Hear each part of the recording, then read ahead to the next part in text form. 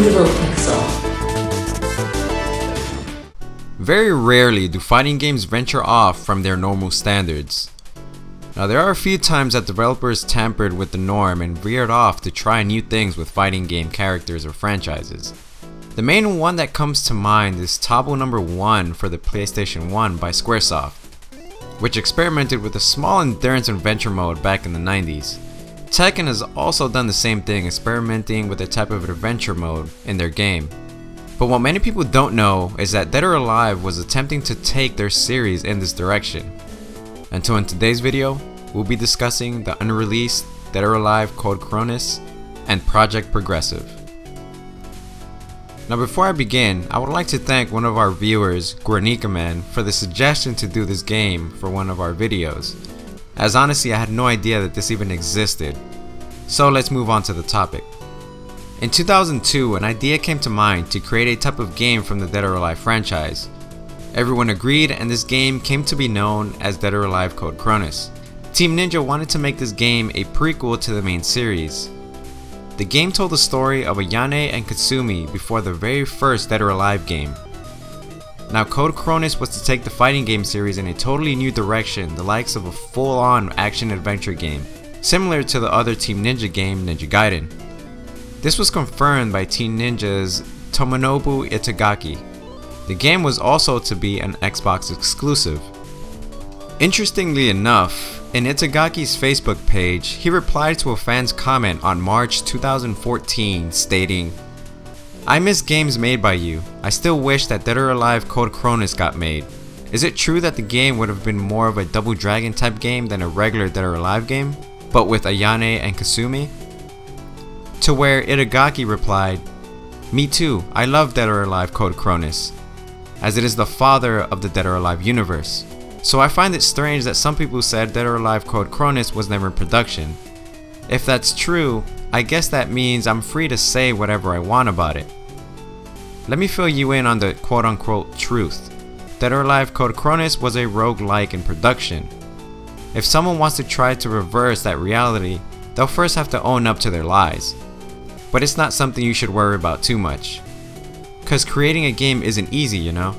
Only people with the ability to play inside their head, even before sitting down to write code, are able to be a game designer.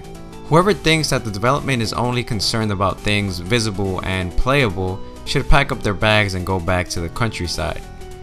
This is also an important truth.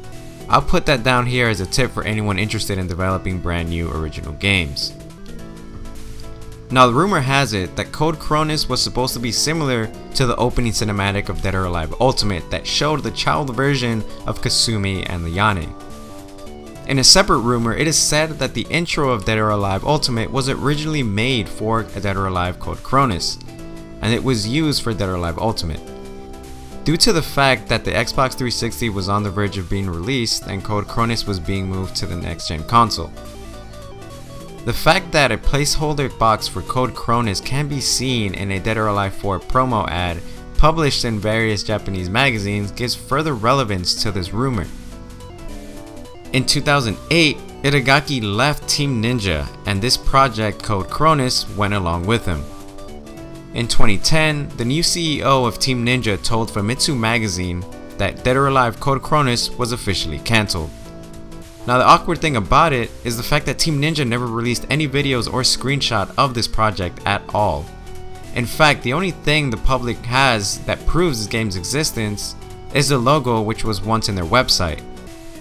Now I really want to apologize for the lack of material for this game, but it just seemed like Team Ninja kept this game very tight-lipped. Which leads us to the next unreleased game by Team Ninja called Project Progessive. The hearsay was that Project Progessive was to be a Dead or Alive game, since it was advertised with other Dead or Alive titles.